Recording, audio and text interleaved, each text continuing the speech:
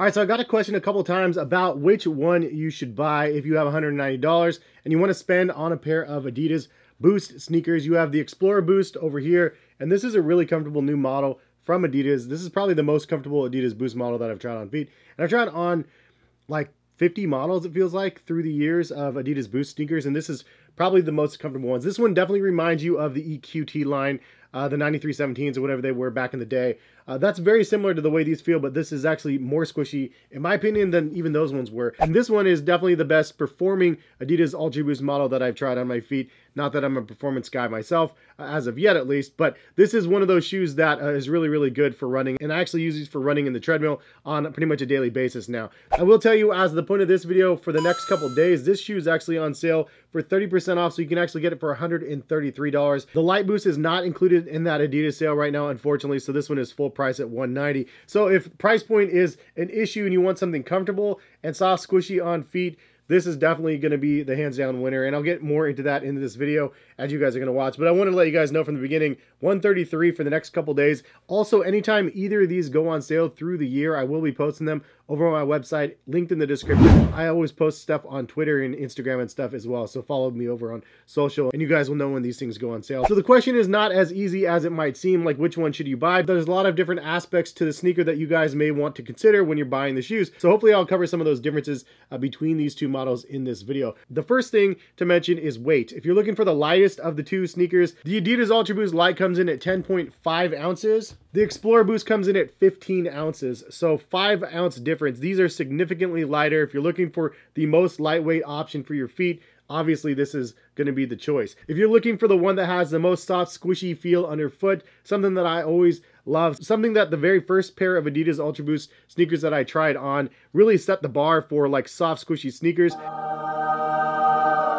These are drastically different on feet with squish. The UltraBOOST is by far the softer and squishier of the two options. It is a bunch of boost in this midsole here. There's two layers of it, and it's sandwiched in between this plastic plate in the middle of the shoe as well. I mean, this thing is massive. The stack is massive on the Light Boost as well. However, it's not near as felt as on this guy over here. So if you want the most cushioning possible and just max cushion sort of vibes, I mean, this gives me sort of vibes of the Invincible Run from the Nike line, and I've tried both of them on side by side, and this one is a little bit firmer than the Invincible Run, but both of them are incredibly soft and squishy on feet. So relaxed fit, squishy feel, this one's definitely a better option for you. Now, as for the overall traction on the bottom of the shoes, if you need something with a little bit more, then the UltraBOOST is going to have more. You can see the rubber is a lot thicker. It's a heavier shoe. It's thicker rubber on here. The UltraBOOST Light is definitely thinner, but obviously strategic placement on the pods of traction on the bottom of the shoe because they wanted these to be light. The upper constructions are also very different on both of these shoes.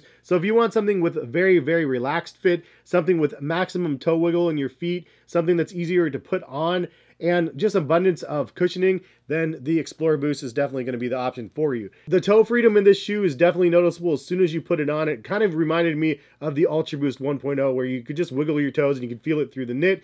There's not a lot of structure going on there with that. I like to wear my laces really loose, and it's very easy for me to get my foot in these sneakers because of the structure of the tongue. Definitely reminds me of the older UltraBOOST, which I really, really like. These pass the no hands test. I could literally just slip them on and go, and I love that. You also do have a lot of padding around the heel of the shoe, and overall the upper on this thing is very comfortable. On the flip side of things, for the Adidas UltraBOOST Light, this is the prime knit upper on the shoe. It is pretty breathable across the toe section of the shoe, but it's definitely a lot stiffer on feet and more form-fitting than the UltraBOOST. If you need that extra support for your foot, like this is really nice. It's a lot harder to get on, but once you get them on, you basically have that sock-like fit, and they're not going to be slipping anywhere. So the overall knit structure is a lot more formal on the UltraBOOST Light, something that some people may prefer over the loose feel and like the extreme comfort of the UltraBOOST. Obviously, when you look at the two shoes side by side, the UltraBOOST Light has a lot more curvature to the toe, so there's a little bit of a spring back on here, and this is reason why, because it has the LEP system in it.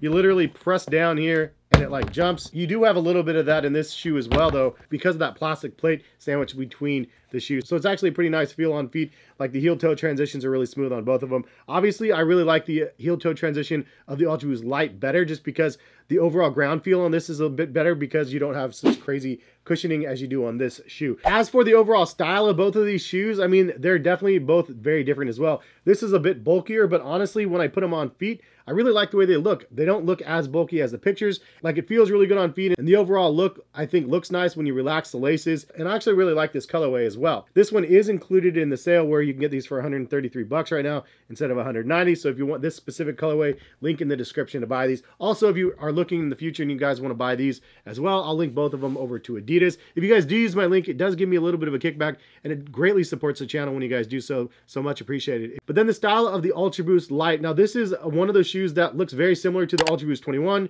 22, but this is a lighter version. If you like the previous versions, then you'll probably like this one as well. Obviously, it has a really sleek look to the shoe, very futuristic design, huge amount of boost on the butt of the shoe. And overall, I think this is a really stylish looking shoe. It's honestly hard to decide which one I like better because I would say instinctively I like the UltraBOOST Light better. However, this random Adidas Boost model that I just did not expect just really snuck up on me, and I like the execution that they did on these. If you want to see a full review of these, I already posted one of those, so check that out on my channel. But as you can see, both of these price points are $190 at retail, but they're vastly different on feet. This one's more for the ultra cushioned comfort sneaker, like the one that is just more relaxed fit, casual usage. This is kind of my cup of tea right here, right? This is definitely the vein that I like to go in. But I do like the UltraBOOST line. The UltraBOOST 21s, 22s, and even the UltraBOOST Lights have taken me down a different path where I really do appreciate what they offer in the new revised UltraBOOST line. And I like the fact that there is a nice smooth transition when you're walking around in these shoes. I like that I can actually use these for running now. And all in all, like, if I had to choose either one of these for vacation, because I'm going to be going to Disneyland later this year, I don't know which one I would choose. I honestly might bring both of them because this is one where I'd wear daily. It's easy to walk around in. It's not too soft on feet where your feet might feel a little bit fatigued, but it's also really good just for putting on the miles on the shoe. This is definitely a heavier option, but I really do enjoy the relaxed feel, the relaxed fit that this offers. And this could be the day two shoe if I need a little recovery sort of action for my Disney trip or whatever. This is the one that I would probably wear on the second day. And maybe even on the fourth day or something like that. But leave a comment in the comment section if you tried one or the other. Which one do you guys like better? Curious to see what you guys have to say. And hopefully for those people that wanted to see this video, this is for you guys. And if you guys have other suggestions for videos that you guys would like to see, comparisons between some sneakers, leave comments and let me know. I have seen a couple of them in the past that I'm still working on. Asics Gel versus some of the New Balance sneakers as well. But for this one, I wanted to keep it very specific, head-to-head between these two $190 models from Adidas. Again, if you guys want to buy either of them, link in the description. And the UltraBOOST on sale for a very limited time right now, at least. I'm surprised that they actually added it back to the sale because they weren't included originally, and now they are. But anyway, have a good rest of the day. Hopefully we'll see you back on the channel for some more sneaker videos. If this video was good, drop a like, and have a good one. See you guys. Peace.